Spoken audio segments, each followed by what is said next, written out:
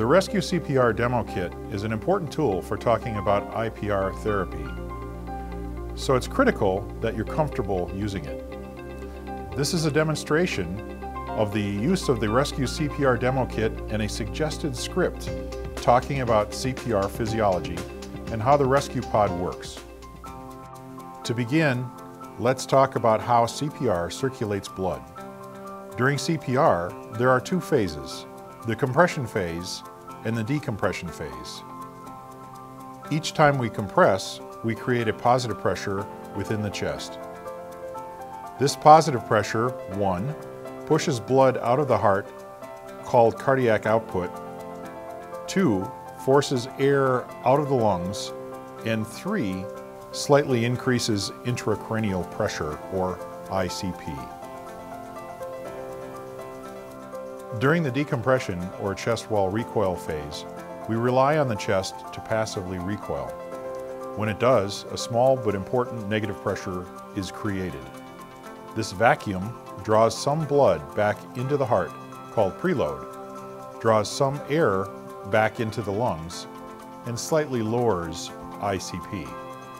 The decompression phase of CPR is crucial because when more blood is pulled back into the heart, more blood can then be pushed forward during the next compression. So it's this sequence of alternating negative and positive pressures that fill the heart with blood and then circulate it forward during CPR. However, even with high quality CPR, we circulate about 25 to 40% of normal blood flow, as seen here with the ResQMAN. Notice how the heart doesn't fill completely. One of the main reasons blood flow is limited is because we need to keep the patient's airway open in order to ventilate. The open airway allows air to be drawn in during chest wall recoil, which eliminates the vacuum we're relying upon to fill the heart. Less vacuum means less preload, and thus less cardiac output. So how do we correct this issue? This is where the ResQPOD provides its benefit. The ResQPOD attaches to either a face mask or advanced airway and restricts unnecessary air from entering the chest, but only during chest wall recoil.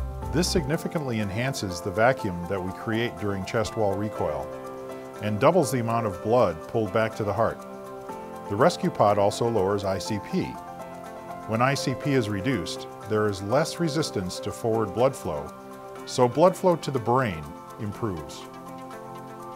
Another valuable feature is the timing lights, which can be used to guide ventilation. Simply turn them on when doing continuous chest compressions and ventilate every time the lights blink, which is once every 6 seconds or 10 times per minute.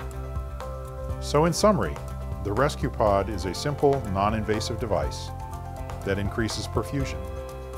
Studies have shown that it doubles blood flow to the heart, increases blood flow to the brain by 50%, and when used with high-quality CPR, can increase survival by 25% or more.